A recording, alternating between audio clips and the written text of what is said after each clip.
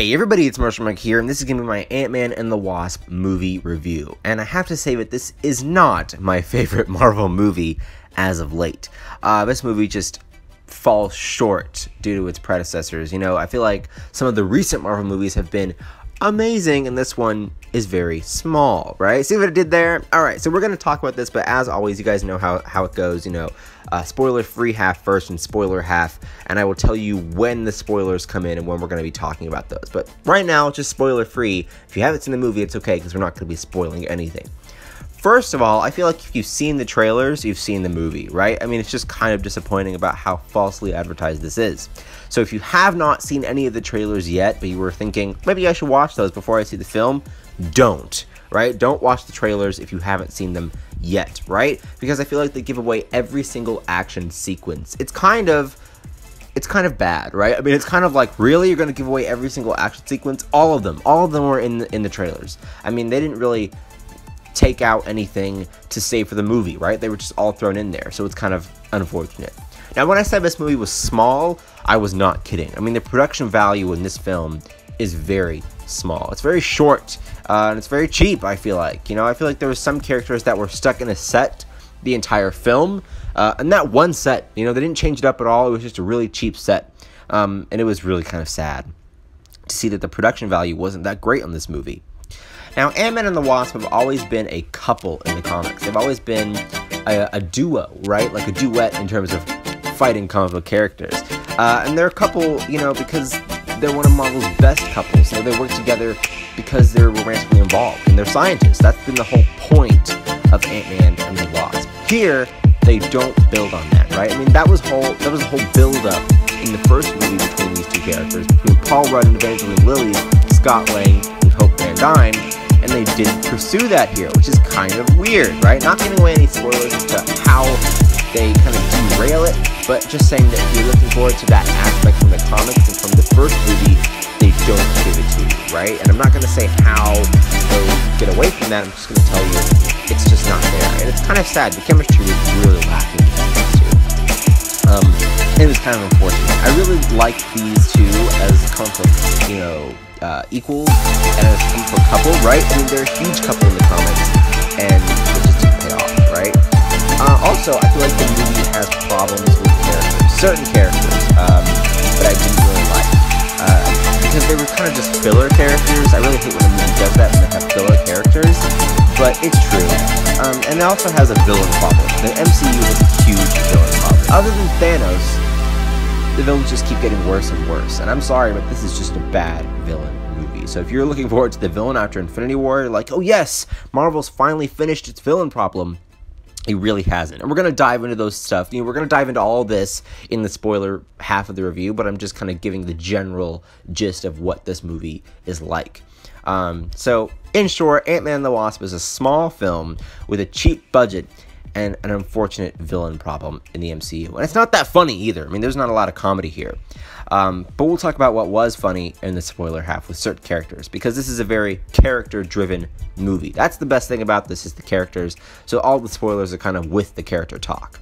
Now, we're going to get into those spoilers right now, so if you haven't seen the movie, please turn away. Evangeline Lilly's Wasp really bothered me. Why? Because she's not as great as she was the first time around. I feel like Wasp's personality here, like Hope's personality, has been drained due to the fact that she's on a timeline to save her mom, which is, you know, it's understandable, but she just didn't pull back at all. Maybe the school sequence, right? She kind of had some fun and laughs there, but other than that, she didn't pull back any in this film. Now, in terms of Paul Rudd, he was like one of the funniest people in this film. I really liked him a lot. I mean, his physical comedy in the opening sequence with his daughter, right? And like the whole maze, that was just great. The magic trick joke, that got me a lot, especially when he barfed up all the cards. Really good stuff. Paul Rudd is really charismatic. I mean, he's a great guy, so I really do appreciate him in this movie because he gives it his all here. I mean, it's really great. I didn't like the sequence where he tried to channel Michelle Pfeiffer, right, and talk to Hope and Hank within her, right? That was kind of weird. I didn't really like that. It just wasn't funny. It was kind of off to me. Didn't like the performance there. But other than that, Paul Rudd does great.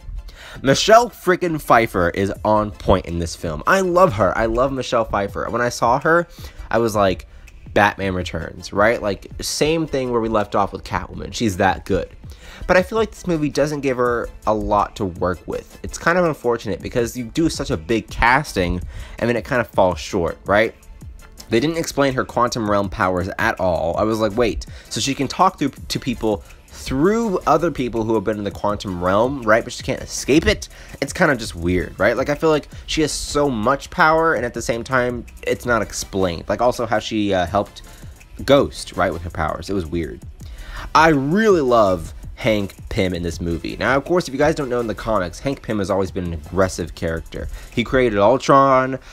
He abused Janet Van Dyne in the comics, right? He's just very edgy, and he's very, well, I wouldn't say that edgy. Abuse is bad, you know, it's not supposed to be good, but he's very, like, edgy in terms of his personality is rugged, right? And they brought that here, and it was really strange, but it was also fresh at the same time. I don't want to say that abuse is good, but I mean, it is not good. But the stuff that they did bring from his character was pretty cool in the movie, like his rugged personality. Now, Michael Pena was really good in this movie. He was fantastic, right? He brought the laughs a lot, but I also feel like he was trying too hard in the third act to make it funny, right?